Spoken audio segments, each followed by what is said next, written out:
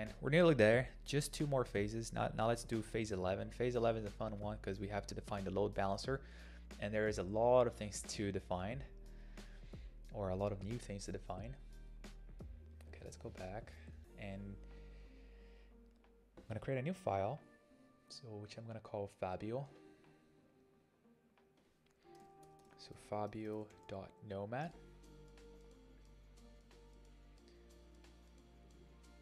Let's open this, and again let's start with the job. So job's gonna be Fabio. Data centers, I want this to be in DC1. Now there is something different here.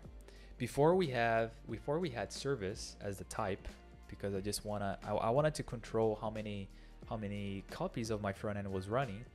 But right now what I want to do with Fabio, I want to run Fabio in every single client in the node or in the cluster. And to do that, we need a type system. So if I specify type system, and this is like I'm trying to remember the name for Kubernetes. I think it's daemon. I don't remember honestly. Daemon set. I think it's daemon set. That's where you deploy everywhere in the cluster. So for Nomad, type system. The group is going to be Fabio, and here you see that here I didn't find any count because by default it's just 1. Or actually in this case, sorry, it's not just 1. I mean, it's type system, right? So it's going to deploy everywhere. So that's why I'm not specifying count. So task Fabio. The driver, it's going to be Docker. So for per the challenge asks us to use Docker for Fabio. You could run Fabio as a binary if you wanted, but here we're just going to run as Docker. And config. For the config, I'm going to specify the image, which is going to be Fabio LB/Fabio. Now there's a tricky thing here. Let me pull up the requirements. Yeah, so I just wanted to read this together with you. So usually Docker containers run in a network mode called bridge. And in the bridge mode, what happens is the containers, they run on a different network stack than the host. Yeah, so and because Fabio needs to be able to communicate with Consul, which is a process running on a host, not as a Docker container, you should configure Fabio to run in a network mode called host instead. Yeah, and by doing that, that means that Fabio is going to run the container, or Nomad is going to run the Fabio container in the same network as the host. And just be careful that you should not configure the network mode in the network stanza. You should configure the Docker driver to use the network mode host.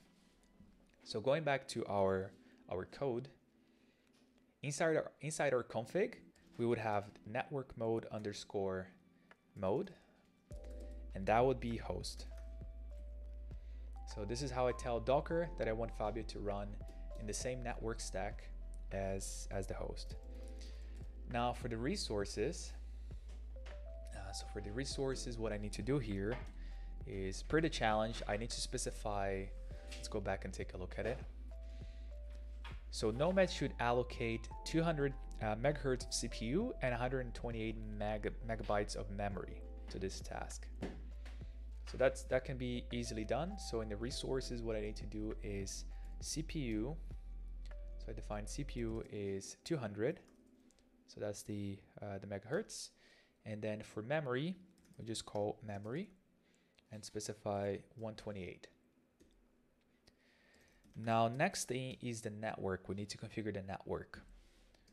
So going back, so it says here that the task should require 20 megabits of bandwidth. And to do that, there is a property called mbits.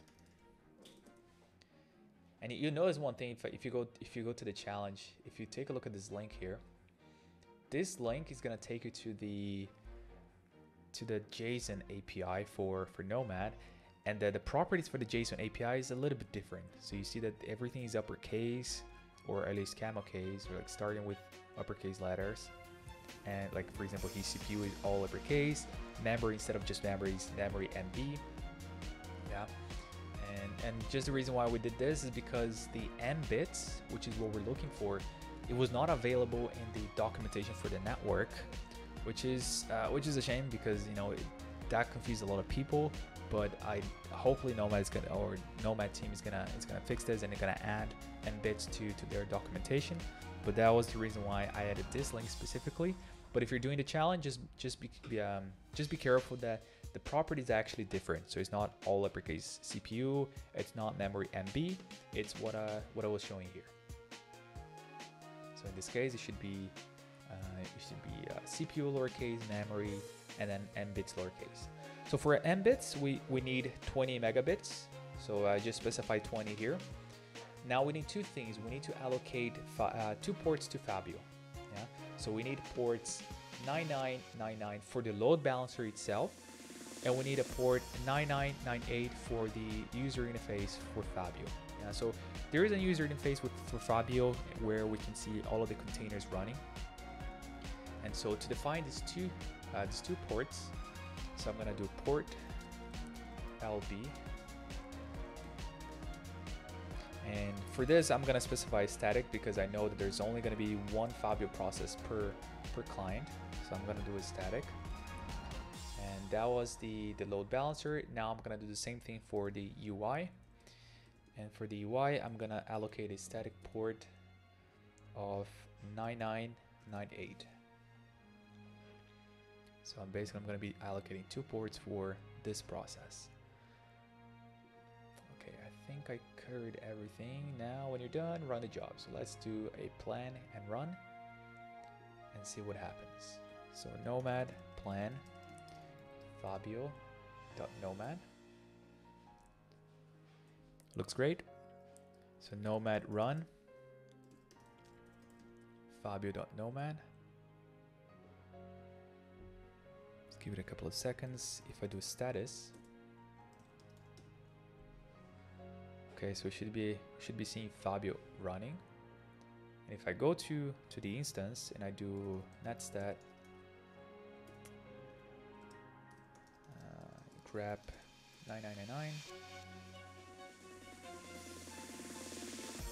Oh, that's inside a container. Let me come out of it.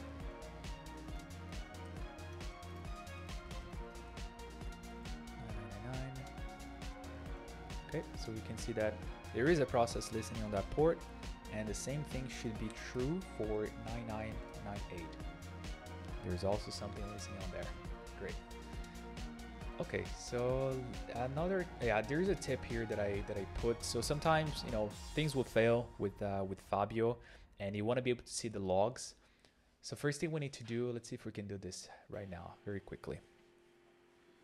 Going back to the client, I'm gonna do nomad status Fabio again, and at the very bottom you're gonna see an allocation ID, and then if I do nomad logs and I paste this, you won't be able to see anything. And the reason why this is happening is because Fabio by default, he sends logs to the standard error, not to the standard output. And this is looking for the standard output. If you want to take a look at the standard error, you would have to add a flag stdee or err, and that should return all of the logs for Fabio. And you can even see here that it added a route for the front end at the slash. Yeah, so and here you can see all of the 5 containers. So that looks like our containers are already behind Fabio, and if we access Fabio's IP address on slash, we should be able to reach out to our front end. And I believe that's exactly what the definition of done is. So first thing, we need to do a curl efconfig.co and a client so we can get the IP address. So I'm gonna do curl efconfig.co. This is the IP address for my client. If I copy this and paste here, oops, forgot a port. It should be 9999. Otherwise, it's not gonna work. It's loading, taking a little bit of time, but there you go. That's our front end. and our front end is running behind Fabio at slash, okay? And one more task that we need to do for phase 11 is to take a look at port 9998 and make sure that we can see Fabio's interface. So that takes us to the routes. Wait a second, it's still loading. And we can see all the 5 front-end containers running. And this is very interesting because you can see the destination. So this is the IP address inside the client, as well as the port, and how the traffic is being distributed. So we see 20% going to this one, 20% to this. So it's just, you know, getting all the traffic and pretty much, you know, divided by 5 and splitting out across this five containers.